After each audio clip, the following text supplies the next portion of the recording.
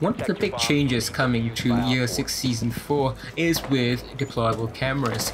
Now, such as this bulletproof camera that is being placed outside, all of these cameras will lose connection after a total of 10 seconds outside.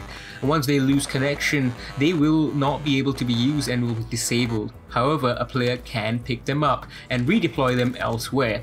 This will also apply to Valkyrie's black eyes, reducing their chances of being thrown outside, as well as Maestro's evil eyes. There will also be a change coming to Zero's Argus cameras. They will now have infinite charges just with a cooldown.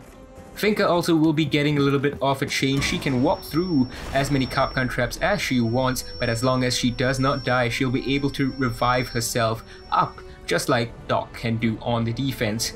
She'll also be losing her recoil buff with the Adrenal Surge, and the Adrenal Surge itself will be having its cooldown increase to 20 seconds up from 10 seconds.